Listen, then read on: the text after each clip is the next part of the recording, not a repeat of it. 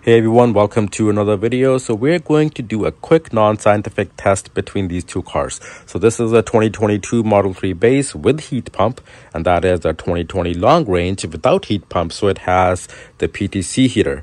And these cars have been sitting here overnight in negative temperatures. It was approximately negative 11 degrees Celsius overnight. Currently, it's not too bad. It's negative 6. But they were never preheated, so we would like to see which car actually gets to optimal cabin temperature first. So we're going to pick, I'm guessing 21 degrees Celsius, and we're going to run this test, and let's find out the results. So here we have both of these ready to go on two different phones, set to 21 degrees Celsius. Both of them have a little bit different readings of interior and exterior temperatures, but that's okay. So we're going to start our timer. So let's start the timer. Our timer's going, and let's try to click on at the same time. Oh, close enough.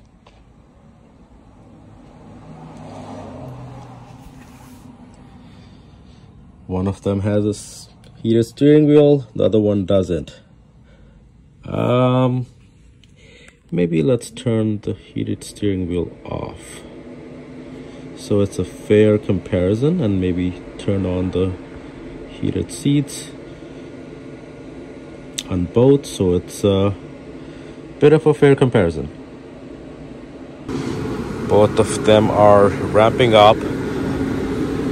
Interestingly, I always find heat pump louder than PTC for some reason. I don't know why.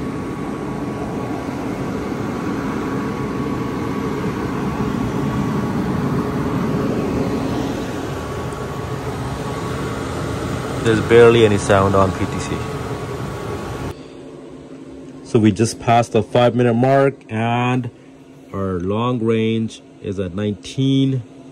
Our base model with heat pump is at 14 degrees Celsius. So our long range is at 21 degrees Celsius first, and our base model with heat pump is still at 18. And we are currently at 7-minute mark. So that is very impressive, actually. So let's see how long it takes our car with heat pump to match the long range. So our car with heat pump just hit 21 degrees Celsius, and we are currently at 9-minute mark.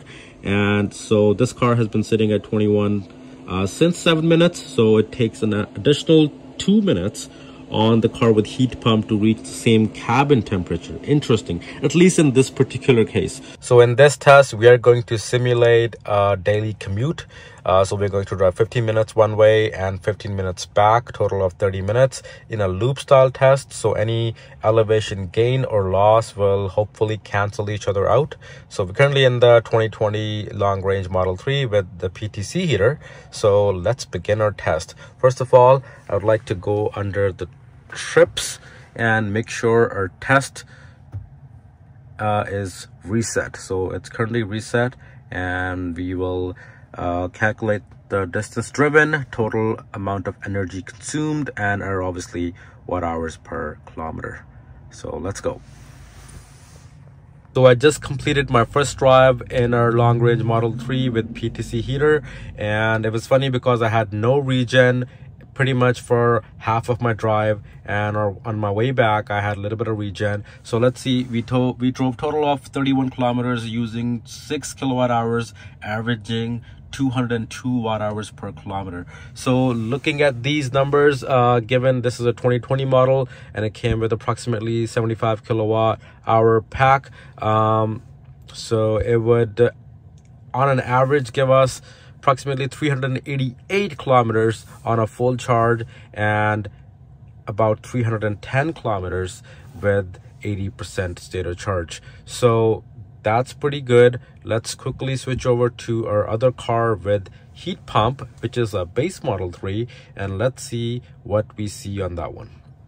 So I just finished my second drive in our LFP Model 3 rear-wheel drive with the heat pump, and we drove the same amount of distance at 31 kilometers and surprisingly used more energy at 7 kilowatt hours and with average of 226 watt hours per kilometers, which is surprising because the heat pump car is actually supposed to be more efficient. So I don't know what's going on. So this car has approximately a 60 kilowatt hour pack, which will, if you do the math, will give you approximately 265 kilometers of range with a full charge, which is actually a plus point because you can actually charge this car to 100% all the time without having to worry about any degradation. So this was pretty interesting. So let's go to our third test, which you don't want to miss out. It is actually something very important, and so make sure you stay tuned. You don't want to miss it out. Let's go. Hey everyone, fast forward to a few days later. You can obviously tell we got some snow. I'm currently sitting in the 2020 long range Model 3. Both cars currently at 50% state of charge. It's approximately 1 degree Celsius outside. I'm sure it's going to be negative overnight, and we are running a quick scenario here. Let's say you are on a road trip and the highway shuts down, and you need to stay in the car for, let's say, 12 hours. You obviously need to stay warm overnight, and that's why we're setting the temperature at 21 degrees Celsius, turning the camp mode on, which I've already turned on this car.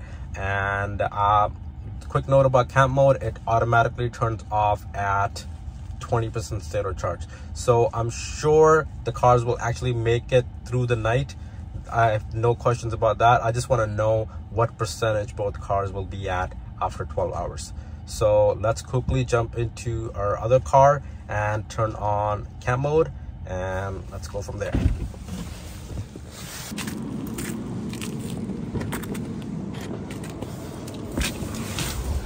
Okay, now we're in our 2022 Model 3 rear-wheel drive with the heat pump. I don't know why the car thinks it's negative 10 degrees Celsius, maybe because it's sitting on a pile of snow.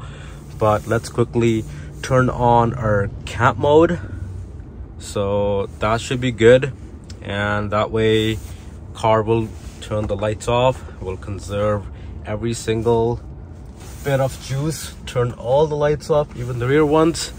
So yeah, so cars are 50%, and we are going to run this test for whatever 12 to 13 hours.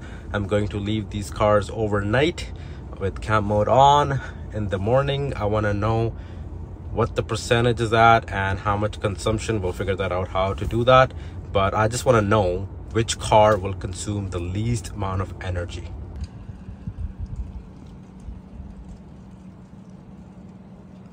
Good morning. It's been a little over 13 hours, and our car with heat pump, our rear-wheel drive 2022 Model 3 is still going. And our long-range Model 3 over there with the PTC heater turned off approximately 2 hours ago. So it hit the 20% mark 2 hours ago. So it approximately lasted 11 hours, which is still very impressive. So let's quickly get in one of these cars.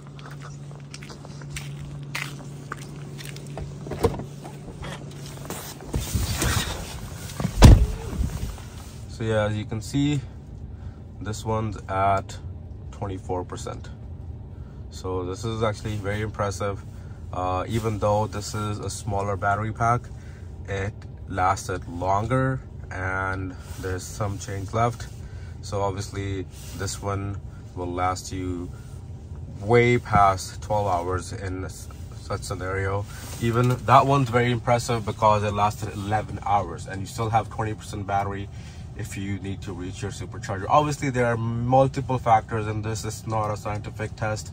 You know, if your supercharger is more than 20% away, then yeah, you are kind of screwed. But if it is closer than 20%, then you'll obviously make it. And I just wanted to see if heat pump is in fact more efficient, because in our driving test, for some reason this one consumed more energy. Maybe it needs that initially it needs more time to be efficient. So obviously it needed to heat up the battery and heat up the motors and everything and the cabin, so it used more energy. But I believe maybe if we gave it enough time and if we had a long enough test, maybe heat pump would still come on top. So I hope you guys enjoyed this non-scientific test. I'll see you in the next one. See ya.